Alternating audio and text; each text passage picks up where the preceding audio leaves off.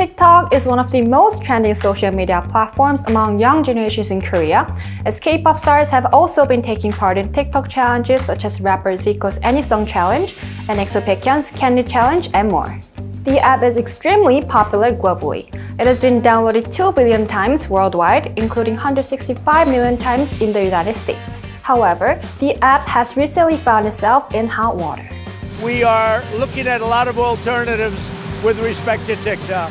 US President Donald Trump said he might ban the app over security and data concerns. Only if you want your private information in the hands of the Chinese Communist Party. And India also banned the app last month, citing privacy concerns that threaten India's sovereignty and security.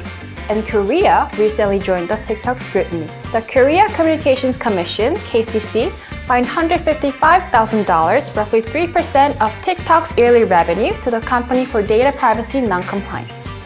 They said TikTok illegally collected 6,000 data of children under 14 years old without parental consent and failed to notify users of its overseas transfer of personal data to Singapore and the US. Rightly so, governments are concerned that TikTok may pose a security threat, fearing the company might share users' data with China's government. Data could include facial recognition patterns, addresses, phone numbers, and contacts. However, on the other hand, millions of Korean TikTok users seem not that much concerned about the risk of sensitive private data possibly being funneled into someone else's hands. Do you think Koreans should be worried about TikTok? Should be banned? Or should we just keep competition alive?